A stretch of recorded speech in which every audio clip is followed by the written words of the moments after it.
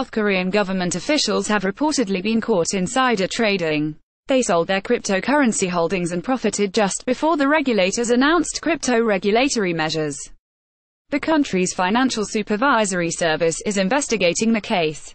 Also read, South Korea urges 23 countries, EU, and IMF to collaborate on curbing crypto trading. A case of government insider trading at a meeting of the National Assembly's committee on Thursday, January 18. The Financial Supervisory Service, FSS, confirmed that some employees invested in cryptocurrencies and sold them just before the government announced crypto regulatory measures, local media reported. A right-wing party lawmaker said at the meeting, as reported by Jungang Ilbo, there is intelligence that FSS staff sold the virtual currency that they invested in just prior to the announcement of the government's measures. We have confirmed the intelligence. FSS Governor Choi Heng-sik admitted. We have confirmed that some public officials have done such an act, Chief of the Office of the Prime Minister, Hong Nam-ki, added. The news outlet noted that the lawmakers called for thorough investigation and punishment, and quoted them emphasizing, it is a tremendous thing for civil servants to influence the market and gain profits.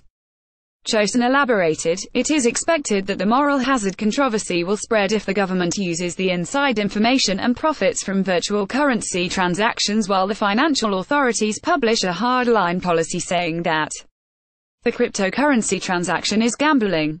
FSS crypto policies. The Korean Public Service Ethics Act strictly restricts the stock trading of public officials in order to prevent misuse of internal information, Choson pointed out.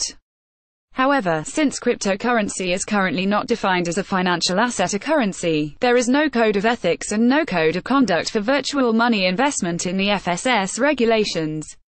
However, the misuse of internal information could lead to punishment, the publication added.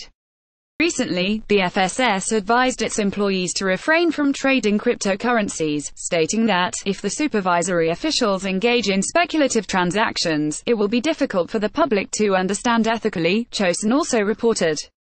On Tuesday, the FSS announced that it has created a virtual currency task force which has two divisions, a virtual currency counterpart, and a virtual currency checkpoint. Asia Today explained. The former is dedicated to cryptocurrency-related tasks while the latter is a consultation body of crypto-related inspections and supervisions.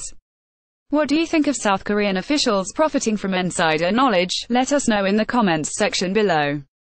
Images courtesy of Shutterstock. Need to calculate your Bitcoin holdings?